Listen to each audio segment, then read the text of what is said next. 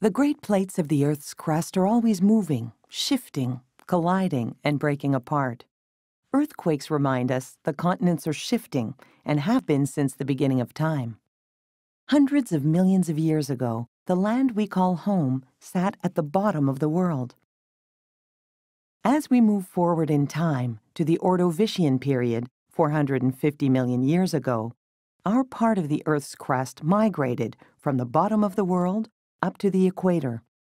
During this time, a warm, shallow sea covered part of the land. It is here in the Ordovician Sea that our story begins. This was a time when plants were only first appearing on land, but below the water, there was an explosion of life in the warm Ordovician Sea. Algae, seaweed, and sponges formed reefs. Sea lilies and jellyfish gleaned food from the rich tropical waters.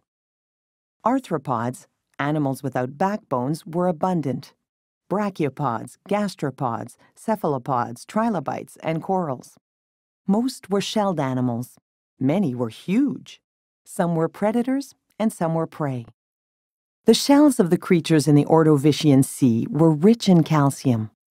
As the coral, snails, and other shelled creatures died, their remains broke into bits of calcium-rich sediment, making a limy mud on the seafloor. Over millions of years, sediment in the water drifted down. Some dead plants and animals were covered whole, as layer upon layer buried them. The weight compressed the sediment together. As time passed, the sediment turned to a sedimentary rock, our limestone. Whole and partial shells became fossils, frozen in time. The mottled light and dark pattern of the limestone are burrows made by ancient animals in the soft seafloor mud, then filled with sediment. The Ordovician period saw an explosion of biodiversity, but it ended with a mass extinction, perhaps caused by global cooling.